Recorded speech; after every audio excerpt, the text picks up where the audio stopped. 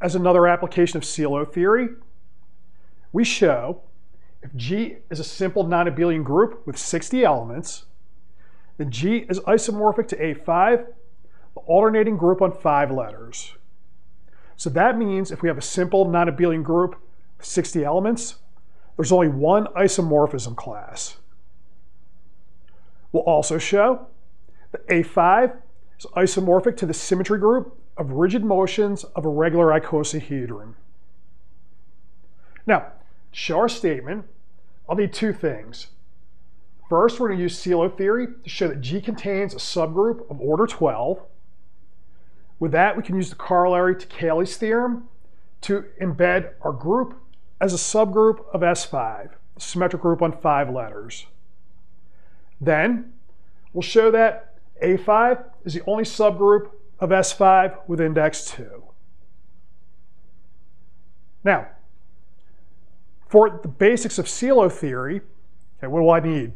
We have the order of our group G. I'll have a prime P. And let's suppose we can write the order of the group as P to some power times M, where M and P are relatively prime. So here I've written P in terms of the highest power that divides the order of G. Sylow theory says there's going to exist a subgroup of order P to the K. Call that a Sylow P subgroup. All Sylow P subgroups are conjugate. And if we want to count the number of Sylow P subgroups, we have the following recipe. The number is congruent to 1 mod P, and the number divides the order of the group. Okay, we could do better and say the number divides the order of the group divided by P to the K. So there's no factor of P in here. Now, if our group is simple, this says the only normal subgroups are the identity subgroup and the group itself. So that means when we have a divisor of the order of the group, NP is going to be greater than 1. If it was equal to 1, then we'd have a unique subgroup of a given order, and then it would be normal. Now, if we take 60, I can write that as 2 squared times 3 times 5. So let's focus on the 5 for here. Number of Sylow 5 subgroups is congruent to 1 mod 5. It's going to have to divide, okay, 2 squared times 3, which is 12. So we're going to have number of Sylow 5 subgroups is 1 or 6. Can't be 1, so we have to have 6 of these. Now, if I count the number of elements of order 5, okay, well, our Sylow 5 subgroups have 5 elements in them, so they're isomorphic to Z mod 5. And if we intersect any 2 of these, okay, they either intersect in the identity or in everything. So that means if I want to count the number of elements of order 5, we have 6 times 5 elements minus the identity element, gives me 24 elements of order 5. If we check against A5, okay, these are going to be the 5 cycles, and we have 24 in here by using combinatorics. So we have 5 factorial divided by 5 is 24. How about the normalizer of a Sylow 5? We have the number of Sylow 5 subgroups is equal to the order of the group divided by the order of the normalizer of any Sylow 5. So this order is equal to 10. With that, we have there's no subgroup of order 15.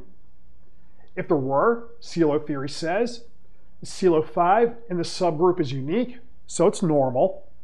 That means there's an element of order 3 that normalizes our Sylow 5. Since 3 doesn't divide 10, this can't happen.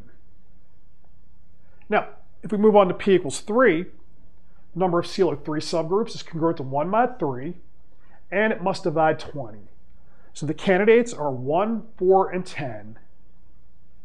If I consider the normalizer of a Sylow 3, we have that no subgroup of order 15 exists. So if we had an element of order 5 in the normalizer of our Sylow 3, well, that would give us, okay, a way to construct a semi-direct product of a Z5 with a Z3. And that would give us subgroup of order 15, a Z mod 15. So that can't happen. That means the number of Sylow 3s is going to be some multiple of 5 because 5 doesn't divide the normalizer. So that means we have to have 10. If we count the elements of order 3, okay, we have 10 times 3 minus the identity element gives me 20. If we compare with A5, we have 23 cycles. Okay, so 5, 4, 3, divide by 3 gives me 20. And we'll have, when we consider the order of the normalizer, we get 60 divided by 10 gives me 6. Now, we only have 2 isomorphism classes for groups with order 6, either Z mod 6 or S3, the symmetric group on 3 letters. So one's abelian, one's not abelian. If this was isomorphic to Z mod 6, then if we took the intersection of any 2 normalizers, okay, for different Sylow 3s, they wouldn't be able to contain elements of order 3 or 6. Okay, if they both contain an element of order 3, we'd be looking at the same Sylow 3 subgroup. If they both contain an element of order 6, well, if we were cyclic, they would generate the same subgroup. Now, in Z mod 6, there's going to be 2 elements of order 6.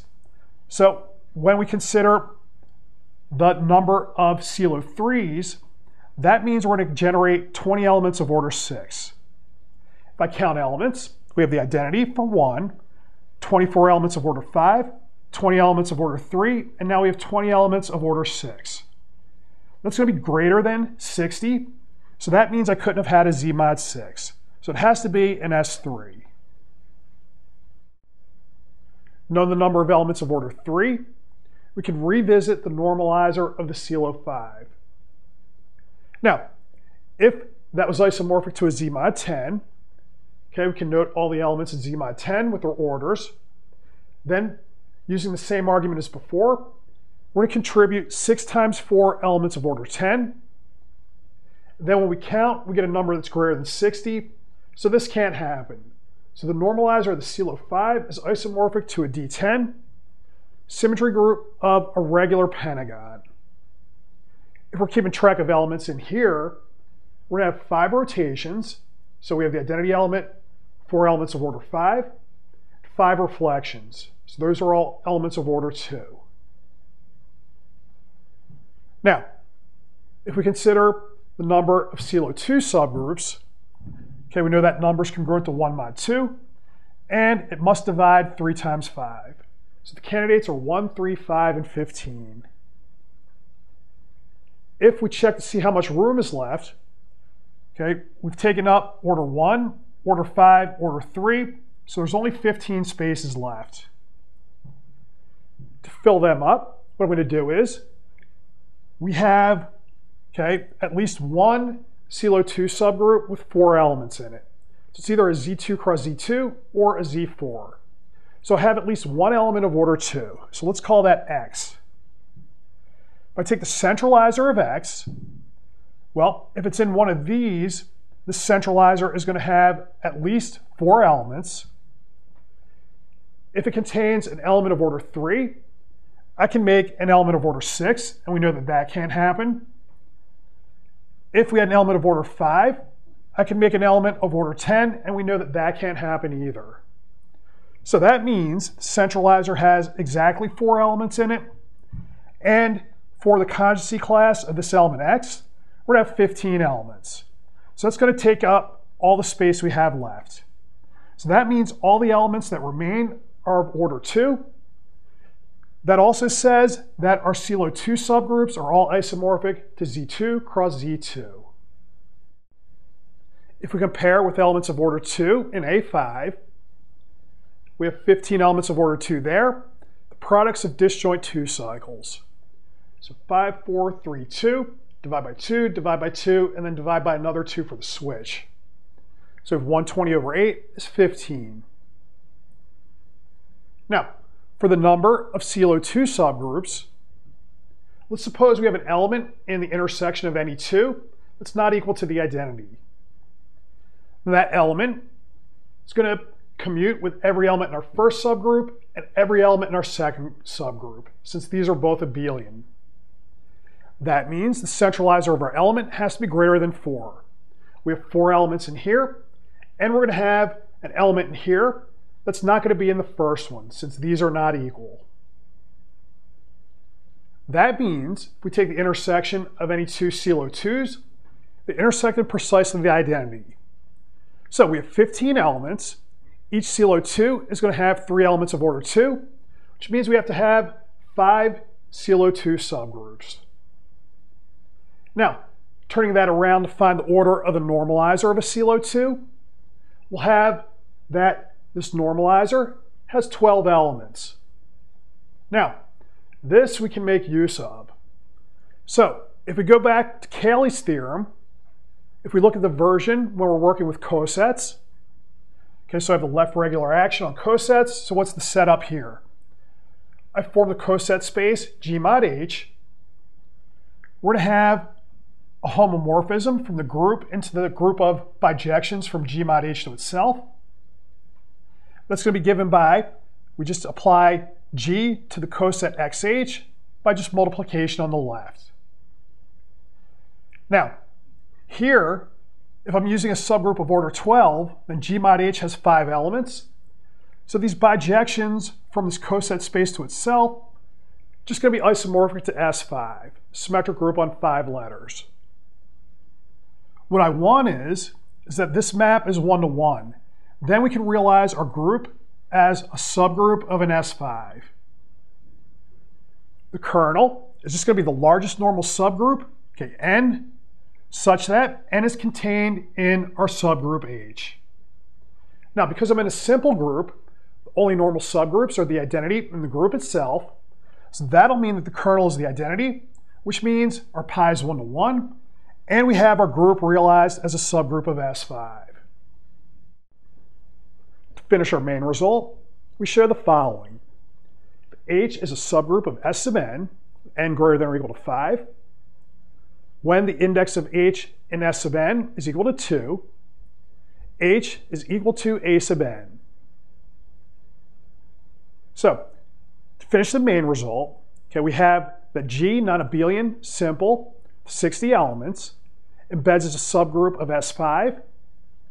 That subgroup has index 2, so our result here says that the subgroup is equal to A sub 5. That means we have only one isomorphism class. Now, to show this result, H has index 2, so by the index 2 theorem, H is normal in S sub n. I can intersect H with A sub n. The intersection of normal subgroups is again normal. So it'll be normal in S sub n, but it'll also be normal in A sub n. Okay, there we just have to check fewer conjugations. Now, because A sub n is simple, in our case, the intersection is the identity or all of A sub n. If it's just the identity, then there's only room for one element outside of these two subgroups in S sub n. That means that H is going to have to contain at least 2 disjoint 2 cycles. If we take their product, we get an element of A sub n, which is a contradiction to this statement here. So our result follows. Now, while we have Cayley's theorem out, let's take a look at the corollary. So that says, if the order of our group is finite, I have a subgroup, H, inside our group, and we have the order of the group does not divide the index of H and G factorial, then H contains a normal subgroup in G. Okay, non-trivial also. So when we have G non-abelian simple with 60 elements, okay, and we can assume that we don't have the isomorphism to A5 yet, we can consider certain types of subgroups that can be ruled out. So for instance, if we consider 15, 20, or 30 using our corollary, we have 4 factorial, which is 24, 3 factorial 6, 2 factorial is 2. 60 does not divide any of these, so we can't have subgroups of these orders. Now note, we showed that we couldn't have a subgroup of order 15 directly, and we can't have a subgroup of order 30 because that would be normal, and we're in a simple group of order 60. Note, for a subgroup of order 12, okay, we're going to have indexes 5, so 5 factorial is 120, and 60 does divide that. Also note, okay, for the subgroup of order 12, once we showed that we have only one isomorphism class, okay, and that it's an A5, The subgroup of order 12 is going to be A4, so it's the obvious choice. Let's consider the symmetry group of rigid motions of a regular icosahedron. Here we have an icosahedron. It's regular enough for us to work with. We note we have 20 faces given by equilateral triangles. We have 12 vertices and 30 edges. To count the number of rigid motions, we note I could pick any vertex. We have 12 options for where to send it. And once we make that choice, we have 5 ways to orient around that vertex. That means we have 60 rigid motions. Now, A5 also has 60 elements. So we want to show that this group is simple. Then it'll be isomorphic to A5. Now, the first step to that is to identify all rigid motions. Now, first, we'll consider the faces. So the faces are always going to occur in opposing pairs. So that means we have 10 pairs. And if I consider a rotation of one of these triangles, they'll generate elements of order 3. So that means we have 10 pairs times 3 minus 1, throwing away the identity rotation, to give 20 elements of order 3. That agrees with the count in A5.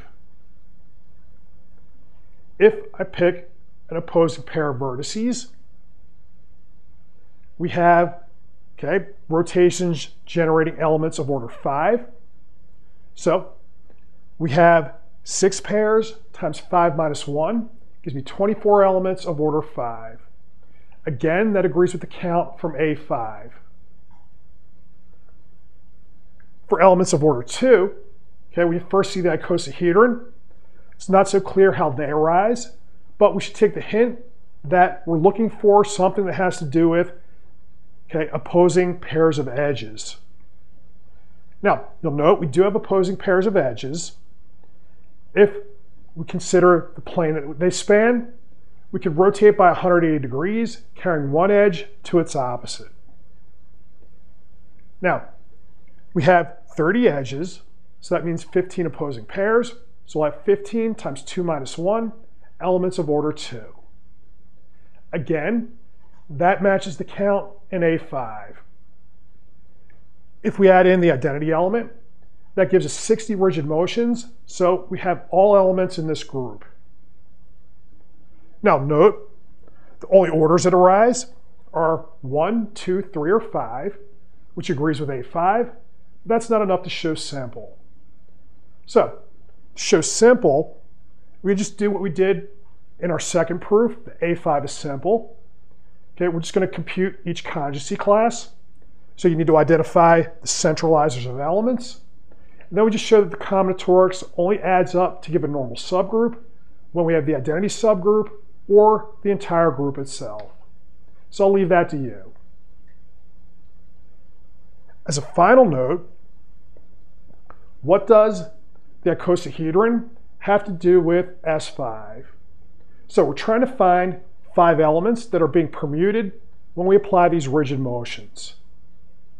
Now, one hint that we have comes from Sylow theory. We know that we have 5 Sylow 2 subgroups. They're each isomorphic to Z mod 2 cross Z mod 2. So we want to look at the elements of order 2. Now you'll note if I pick an opposing pair of edges, what do we have? We're going to have, as I go around, we're going to have perpendiculars if we go around halfway. And we also have 2 opposing edges on the top and the bottom. So when I pick an opposing pair of edges, we're actually going to get a sextet. And there are going to be 5 of these sextets. So when I perform a rigid motion, we're going to transform these sextets into other sextets. And that's where S5 comes into the picture.